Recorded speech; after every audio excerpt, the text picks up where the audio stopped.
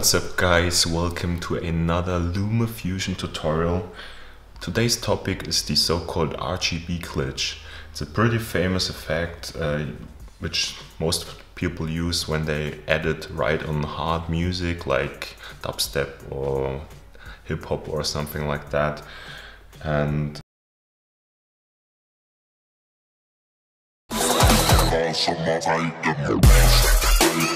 I want to show you how you can create this effect as good as possible in LumaFusion. So let's jump into LumaFusion. So at first, choose the clip you want to use with the right music and search for a prominent point of the music like a drop or something like that.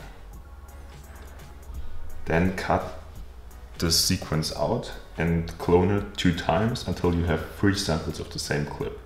Then choose the first one, go to Color and Effects and to Color and Presets. Then choose Vibrance. Set brightness to 0. Scroll down and increase red and decrease green and blue. Now you have a red image. Now go to Frame and Fit, Blending, and go to about 50 to 60. Play around until it looks good. The next step is to change the horizontal position.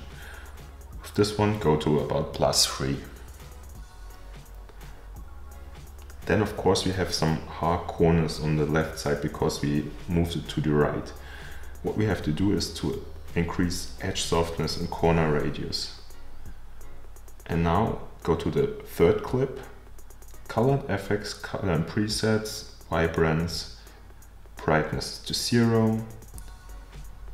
Play around with green and blue until you get a turquoise color.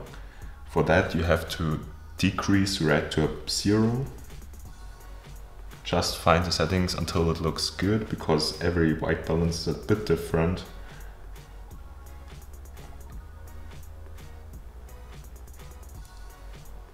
Now again blending. Play around. The second clip doesn't have to be at 50. It could also work with 30 to 60, something in between. Then move it to the left side, also to about 3.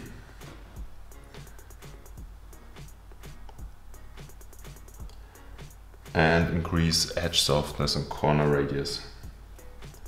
And what you have now is a pretty nice effect. This is it for today's video. I hope you've enjoyed it.